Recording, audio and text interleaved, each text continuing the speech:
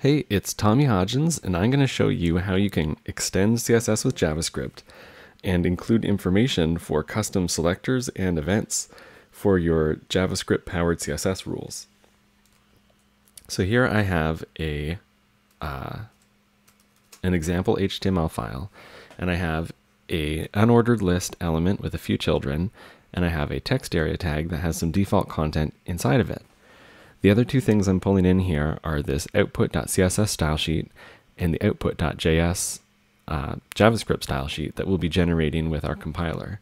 So as you can see right now, the output.css and output.js files are completely empty, as is our input CSS style sheet. So in order to turn this input file into the output CSS and JavaScript, I'm going to use Node. And here I have a file called example.js that pulls in the CSS compiler that I've been working with. We're also going to pull in a number of pseudo-class example plugins, and we're going to run the CSS compiler with the plugins that we've pulled in.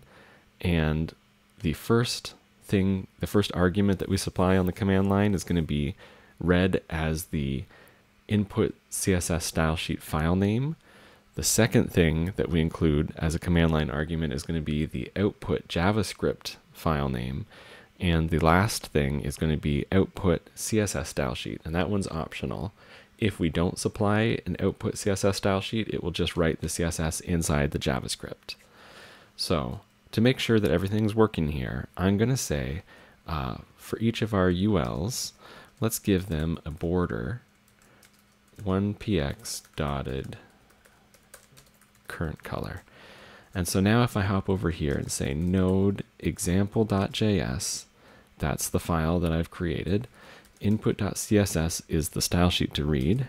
Output.js is the JavaScript we want to write. And output.css is for any of the plain CSS rules that don't require CSS. That's where they'll go. So if we run this now, what we should see is because this rule that we've written does not require JavaScript, it should just go straight through to our output.css. And if we view this, we can see that there is our CSS is being loaded. We've got that border. I think we're ready to try a JavaScript powered rule. So if we were to say any UL that has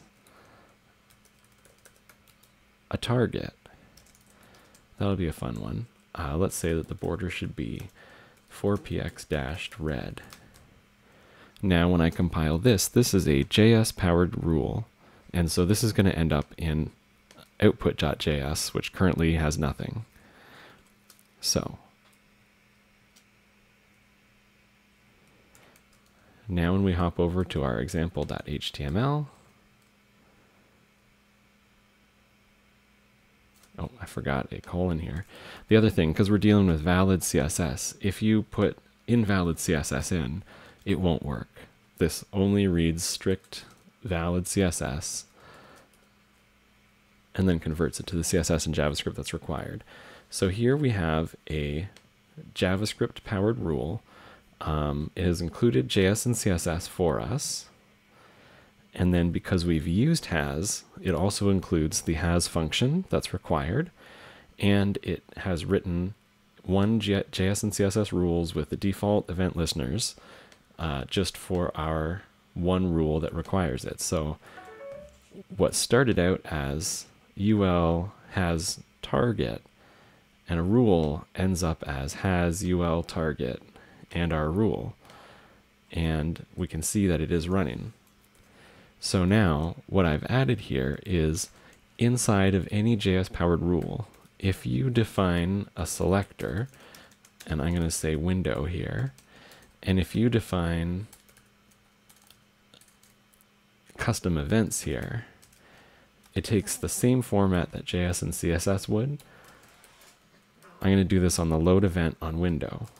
Allow me to recompile, and then this time, instead of being inside of the default ones, it's output one here with the custom event listeners. So we can see that this time it's running has UL target.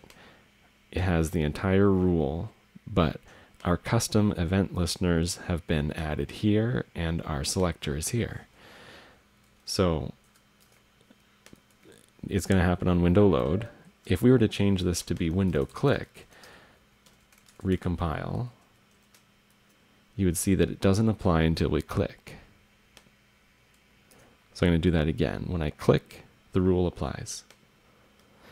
So here we've defined a custom event listener for the reprocessing of that rule. So I'm going to give another example here. We've got this text area with scrollable text.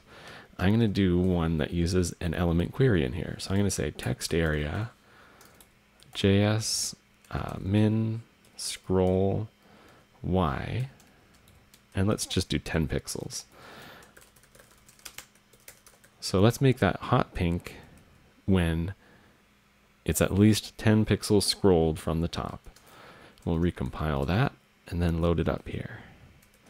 So the first click is going to apply that first rule, and as you can see, if I've scrolled more than 10 and I click, it goes hot pink. And this is because the default events are window load, resize, input, and click. But that's probably not what we want. We probably want to listen only to the scroll events and only on the text area elements. So if I go in here and say js-selector text area, and then if I say JS events, what should I put in here? Scroll. Now it won't happen on load. It won't happen on any window-based events. I'll click to apply that one, but it's going to happen just on the scroll, just on the text area. If I want to do this on window load as well, I can do this.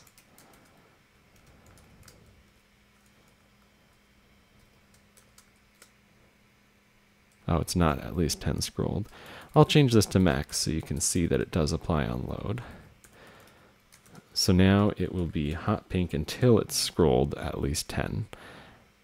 And so you saw that that applies on window load and on scroll. And if I take this rule away and recompile, you'll see that it happens on load, but it should not happen on scroll. So I'm scrolling it here and it's not firing because I took that away. So that's one way that you can write 100% valid CSS selectors and write rules that include 100% valid CSS variables, but process them using JavaScript, turn them into the CSS and JavaScript that you need in order to apply all the styles that you need to do. So this is one way that you can extend CSS with JavaScript to do anything that JavaScript is aware of and still apply styles from your CSS style sheets. I hope that's been fun. Go ahead and smash that like button, hit the subscribe. You know what's up. More videos coming soon.